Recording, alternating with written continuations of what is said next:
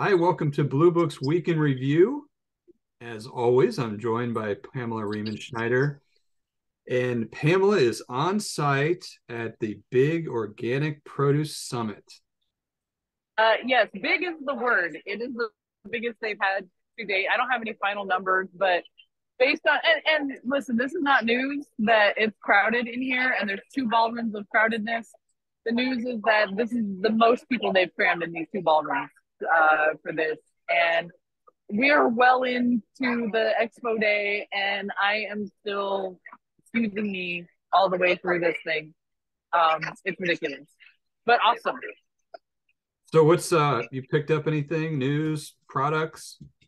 News, that's the thing that's been crazy is that normally when you go to one of these shows, it's like just check it off. I'm here looking around. There have been several new products that I haven't seen before. A lot of new product launches, new company branding launch. Penrose Farms has a Rowdy Rabbit is their new brand. They collaborate with Salute Brothers, and they have some new products, a new label, a whole new launch, and it was kind of a buzz last night because they were a sponsor for something, and everyone's like, "Who is this Rowdy Rabbit?"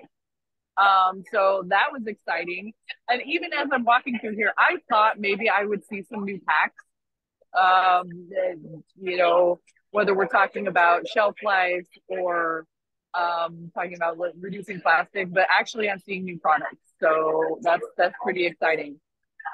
So a lot of fun stuff. I went on a field tour yesterday and saw some automation. We're going to talk about that in a little bit. And then also this morning, the educational sessions talking about CEA and the future of CEA and some of the issues that CEA is having. And I heard that you've been covering that as well back in the office.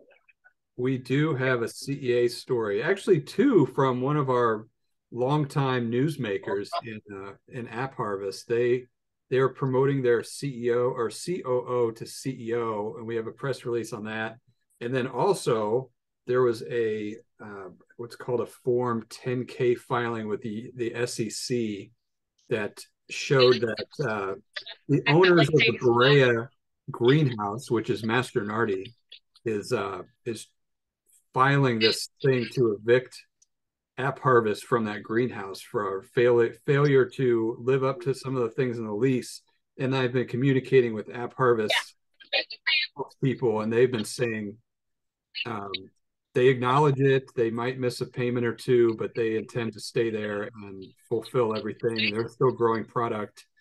Um, it's anytime you you get eviction and termination and SEC notices, I don't think that's really a good thing. But I don't think it's Apple's has really a been good thing. through a little bit of this before. You wrote the story last month about some of the trouble they had. Yeah, and actually during the CEA panel, they were talking about some of the realities where we go from here. And one of the things that I can remember about this is that they talked about the dangers of being venture capital funded and private equity funded is that they're only going to be okay with the burn through for so long.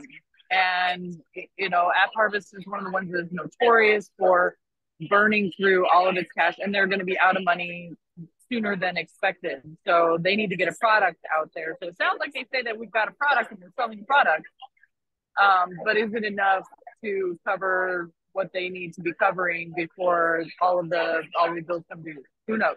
Um, I'm not sure that it is going to be, but we'll have to watch.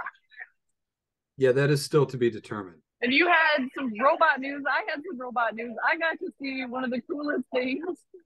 There's somebody heckling me behind here. I got to see a robot broccoli harvester. And I have some thoughts on it. It is giant. It looks like a fire truck on steroids going through a field, but it has amazing potential for reducing one of the hardest jobs out there. And then you've got one from Chipotle, another hard Right. job. Yeah, Chipotle unveiled the avocado, which is it looks kind of like an oven that you put avocados in and you close the drawer and it peels and cores all the avocados. So it basically cuts down the majority of the process of making guacamole. And they can do up to 25 pounds of avocados at a time. and they still make the avocado, the guacamole by hand, but they're not spending all their time cutting the avocados. It's pretty cool, and I think we had a link to the video that shows it. It wasn't YouTube, so we couldn't embed it, so people got to click through to see it. But Yeah. pretty snazzy. I wonder how quickly those will get into actual restaurants. If they can prove the concept, then I'm sure that it's something that will do very quickly. If they can get an automated broccoli harvester, and I heard they also showed the carbon robotics laser weeder, which has been all over the news. Saw it last year, one of my most engaging TikTok videos. But they were saying that they're delivering one of those a week in the Salinas Valley. So that technology is moving fast. So if they're moving something like that fast, if they can come up with the labor savings on something as important as avocados, I'm sure that it can move fast. Well, I think you ought to get back to there and talk to some people before. Well, maybe buyers are starting to wander off now, and you might actually get to talk to Booth a little easier. Maybe, maybe. But I did have one update, and I've actually been asked about the update to the cherry saga. Did I ever get my cherries? Yes, I did. My family ate them because they got them after I already left my trip. So I just stopped by the Stamil booth and got some more. So yeah, the cherries showed up. It was awesome, but it was too late for me. And my boys enjoyed them, and we'll figure out something to do with that awesome wood box. It's like 5 pounds of cherries. They can't eat them all before you get home, can they? You want to make a bet? I'm sure they could. All right, well, that's it for the Produce Reporter Weekend Review. If you are not getting the Produce Reporter newsletter, you need to go to producerebook.com and sign up.